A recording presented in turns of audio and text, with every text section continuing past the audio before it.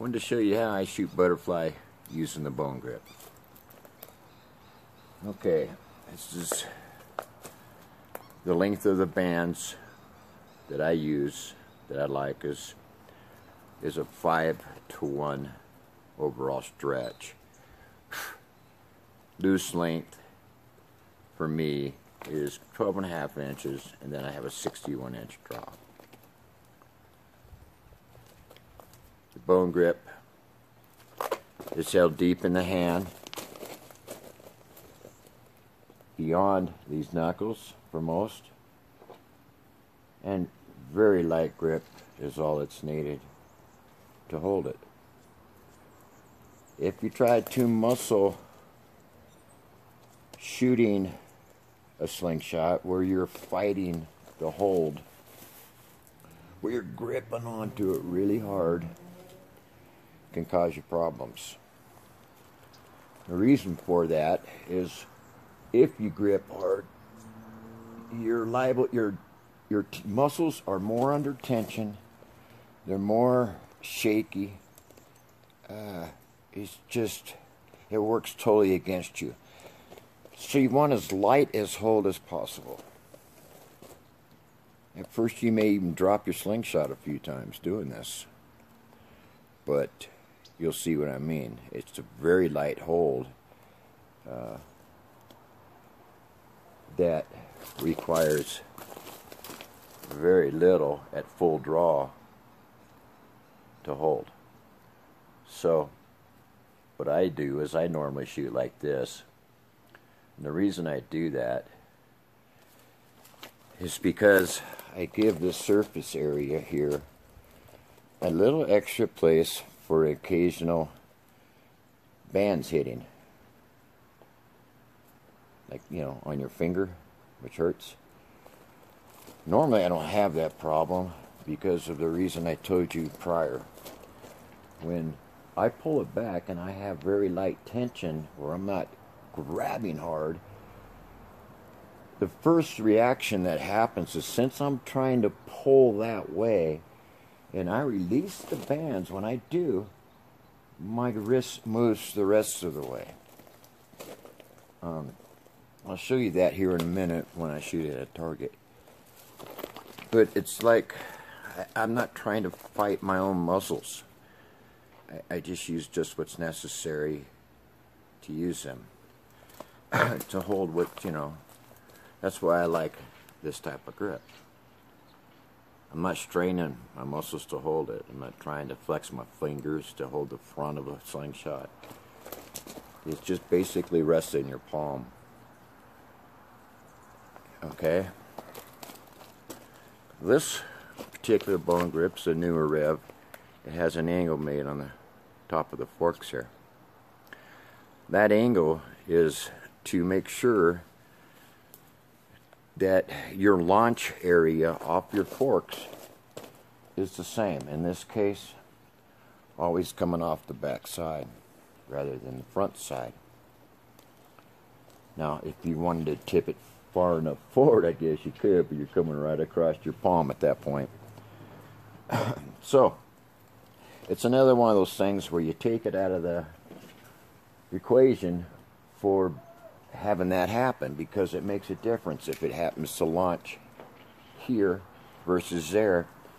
And sometimes when you're down there, you don't actually realize it again. A lot of things to think about, you know.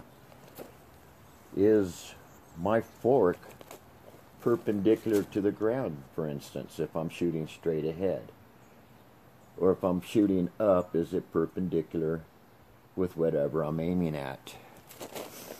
So that's super important, okay? That's one of the big things. When I line things up, I do what you call projection shooting.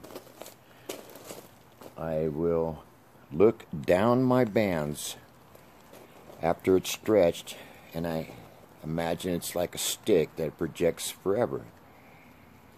Now, that only works to a certain point because you have your own trajectory to deal with. So you do realize you're going to have this curve. But I'm trying to imagine that as being a straight stick, where would it go? And then I look at that distance and say, okay, how far above of that or below it, depending on your eyesight and what you're looking at, you may actually be looking under the target. And you will determine those different distances in time. And that will develop with muscle memory. I don't use the tips. Some people may. I don't. I use what we call projection sighting, and where I'm looking down the band, and you see I'm shooting sideways. I call this, or we call this, gangster shooting. And what I do this for is, as I'm looking down the bands, I'm looking to see one band, the top band. I don't want to even see the bottom band. If the bottom band disappears, that means I'm dead in line. If it's crooked, it tells me so, and it affects my shot. Repeatability, repeatability, repeatability. So when I look down this, I'm trying to see one band.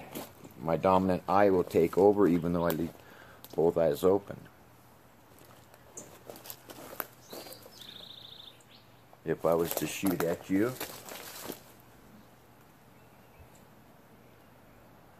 that's where it would be. Now, when I shoot butterfly shooting, I do something else.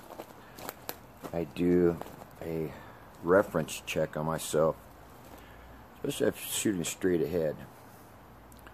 I do this. I come up and I stretch it out, but I pull it against my cheek before I release, just to sense where exactly I'm at. I pull off about an inch at the most. You got to be careful. You can scrape your cheek and take skin straight off. I have.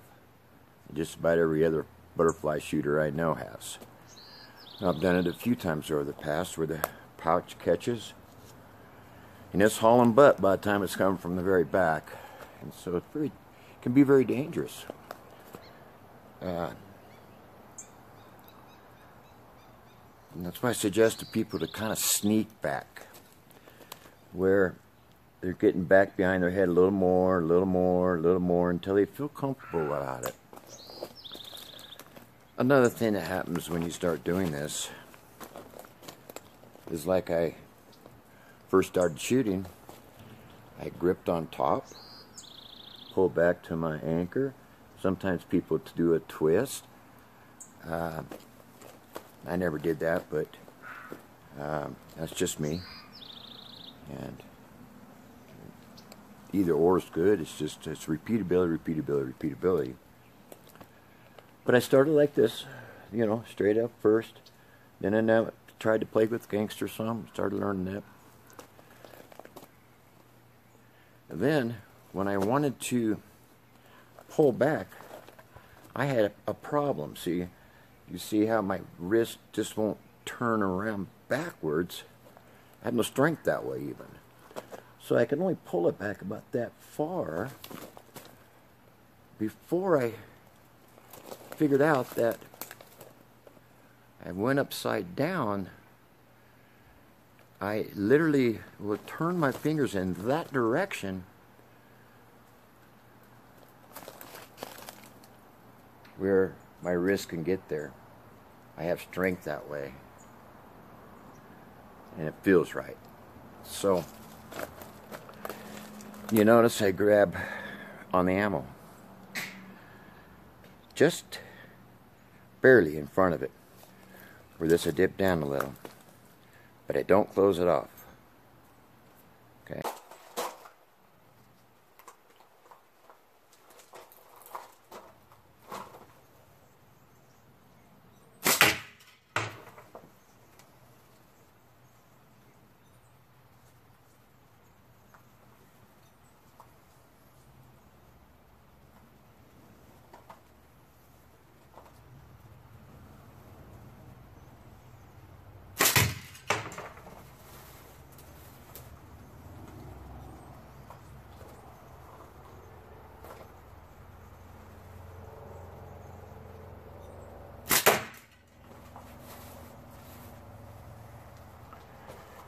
Okay guys, you've probably seen that I was checking myself on when I come up with it, you know, does it feel right or not? You can feel that. We can feel, we know. Without even looking at it, you can kind of feel it. Maybe it wasn't at first I was too keen on that, but now I can. Right through there, baby. And this is just some butterfly shooting here. Making sure my finger's in the back. Make sure no slops in the pouch.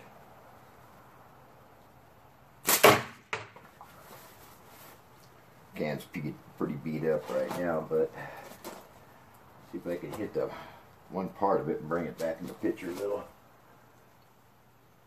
There we go. So here's a release.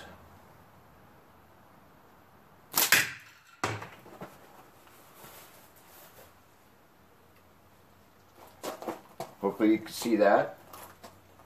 It's another release.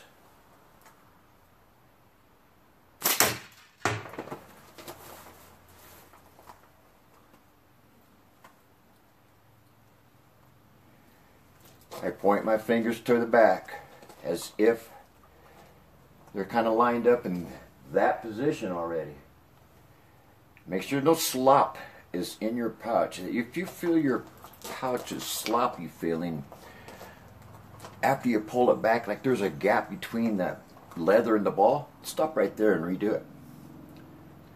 You can get some wild shots doing that, thinking it's okay, but you kind of wonder, you know. If you're wondering, you're thinking it's probably bad, it probably is.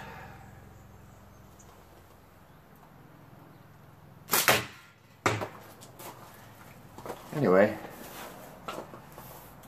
this is the bone grip that I've been using. This is the one I make. Of course, I'm favored to it.